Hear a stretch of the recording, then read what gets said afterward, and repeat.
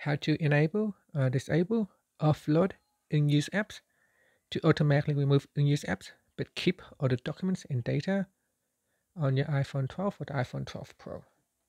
First, let's go back to your home screen by swiping up at the bottom of the screen. Then we're going to tap on Settings. In the Settings page, go down and tap on App Store. And then we're going to go down and tap on Offload Unused Apps.